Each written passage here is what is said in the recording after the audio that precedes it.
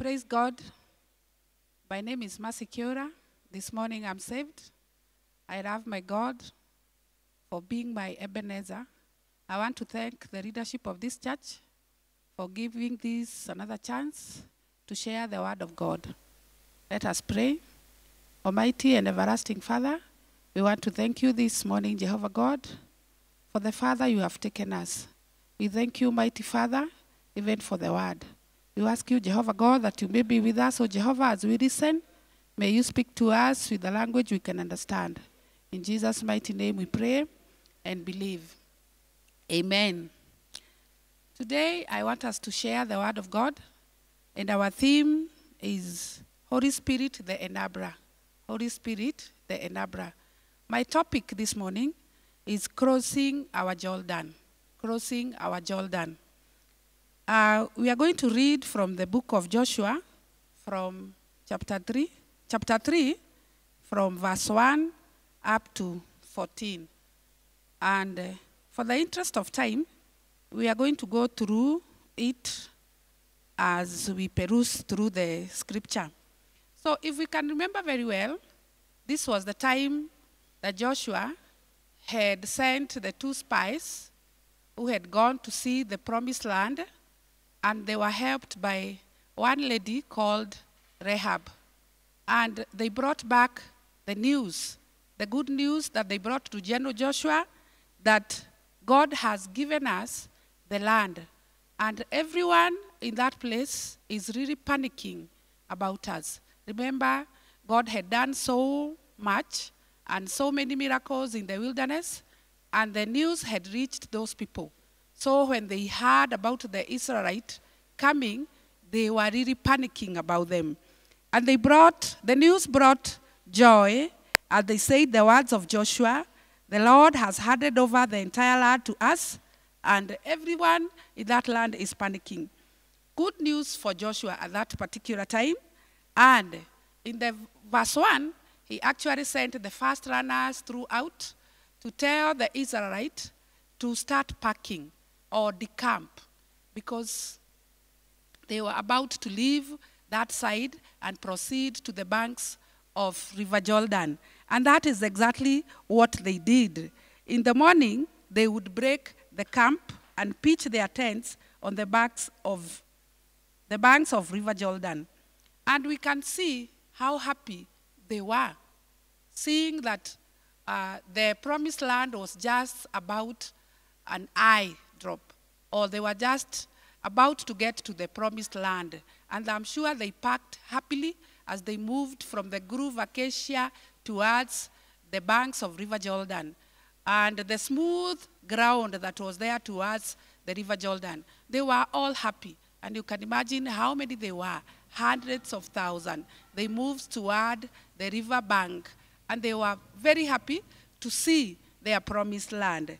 But they approached the journey from there, just a few miles, and they were able to see the brink of their dream.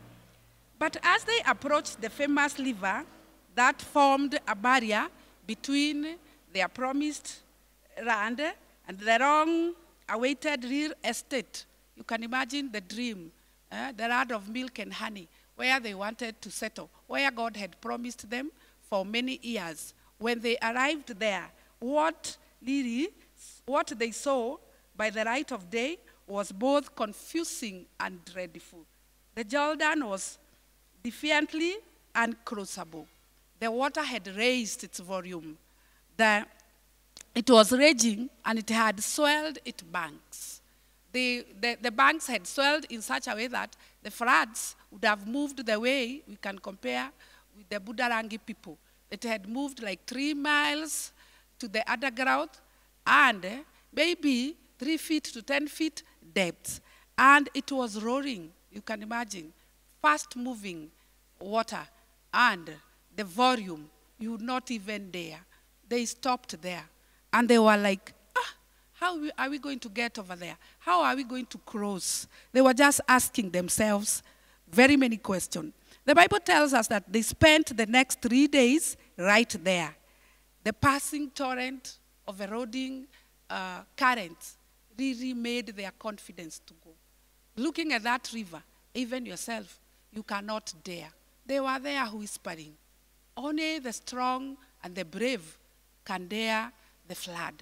But as us, the aged, the sickly, the infants, some were born that morning, and of course, their possession they had carried. You can imagine if they are the Israelites of today, if we are like the famous Kenyans, you would find people from Western carrying all their chickens, all their mattress. And people from Central, maybe they would have carried all their share certificates and the title deeds. They were wondering how they would cross that river. And of course, they just stood there. Maybe if we cross, we drown. And that is the end of us. If we go back, definitely going back to that desert for all those years they had spent would have made them lose the promised land. So it was not easy for them. And the waiting powdered reality into every Israelite. You would hear them whisper in low tones. Some had lost hope. Some could only sit and wait. Others, you remember even when they were crossing the Red Sea, were complaining. Definitely the complaining did not end. They had to complain, why all this far? And then we are not able to cross. So it is easy for us to relate to to the emotions and thoughts of Israel. So many of us face personal Jordan that feels so permanent and powerful that we don't even try to make it across. Our lives fell stalled, stuck on the wrong side of God's promise. You may find yourself on the wrong side of God's promise. Just a mile and you are not able to cross. Our life feels that we cannot even move. Churches can feel that way too, stalemated by the promise of something great with God, but blocked by all kinds of barriers. Like now we have those barriers. So, but with God, God can turn a Norway into a highway. And God was about to reveal the steps that must be taken in every life, in every church, if we are to move from grounded to grateful. If we are to move from marooned in the past to the marveling of God's work. So God gave us the 3 steps that I want us to look today that we should actually follow step by step so that we can cross our Jordan. Number 1, follow the movement of God from verse 2 to 4. After 3 days they had camped there. Remember, after arriving, they found how the floods were, how the river was. It was enormous, with the rolls that you cannot imagine. So they camped there for 3 days. So after 3 days, Joshua was commanded by God. And Joshua commanded officers to go through the camp and see and commanded the people, if they see the Ark of Covenant of the Lord, they should decamp. Because Joshua was commanded by God that they pick the Ark of Covenant and move. And so Joshua commanded the officers to go and tell the people. You can imagine there were so many people, so Joshua had to find people who had to run around and make sure, bring forth the information to the people that when they see the Ark of the Covenant, they should decamp. And that is exactly what they did. But we should ask ourselves, what is this? What is the Ark of Covenant? A piece, just a piece of furniture that God had to say, this one has to lead us. You can imagine what all, if we don't know, you should know today that what was inside the Ark of Covenant. Number 1, there was the plate of the 10 Commandments that God himself had written with his own hand, I mean his own finger. And the plate was still there, showing that God still had the relationship with the humankind. Number 2, there was a pot of manna in the same Ark of Covenant. This pot of manna was reminding the Israelites the provision that God made to them throughout the 40 years in the wilderness without food, that he used to provide for them, that even today he's providing for them. And then there was number 3, the dead Aaron rod. That rod was actually dead because when you cut when you cut a piece of wood, and it is the one that is reading you, definitely the wood becomes dead because it has no roots, it has no leaves. But this Lord miraculously will grow leaves inside the same Ark of Covenant. If you look at the Numbers chapter 17, you'll see how it was acting weirdly, growing leaves, and it was already dead. And again, there was on top of the Ark of Covenant, there was a seat or a plate where there was a cherubim, those where they believed that God sat. So the Ark of Covenant showed that God was with them. So it was to read them. Then there was another command that they should keep a distance of 1,000 yards. They should not crowd the Ark of Covenant. The Ark of Covenant should lead them with a distance, social distance of today, of 1,000 yards.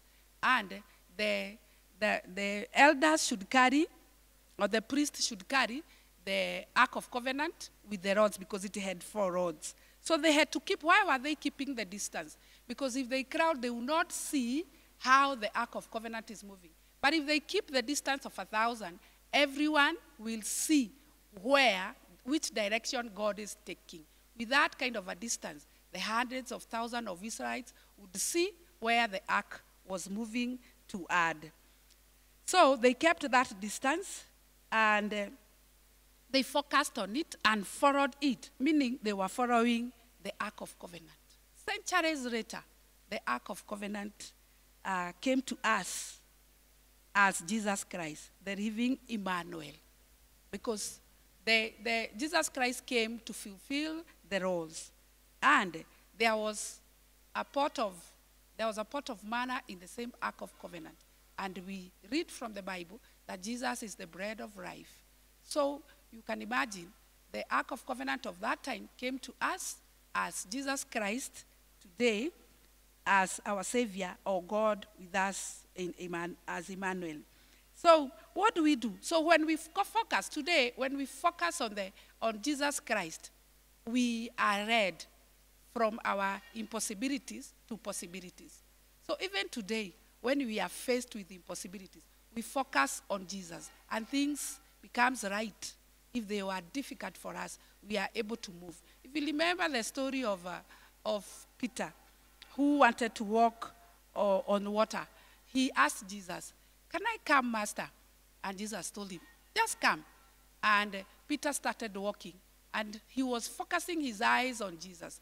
But the moment he took off his eyes from Jesus Christ and looked at the raging sea, he remembered in his own mind and his own heart that human beings don't walk on water.